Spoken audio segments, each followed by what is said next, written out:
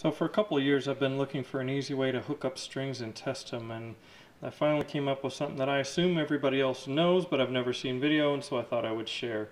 I've got an Falcon F16 V2 up there. I've got a 5-volt power supply, a Raspberry Pi in case I want to hook it up from the computer. And what I've done is I've just run the strings over here to a 4-terminal speaker block like you would get from Radio Shack or off of Amazon.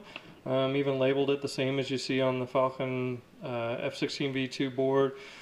Ground, clock, data, and voltage, and they're push pins, so it's a real easy way. And of course you got your test mode over here to test your lights if you press the button, but it's just a real easy way for me to quickly, now I'm going to do this one-handed so it won't be near as quick as it would if I had both hands free, but basically you've got push buttons and you can just push down, disconnect, and then when you want to with 2 hands you just reconnect.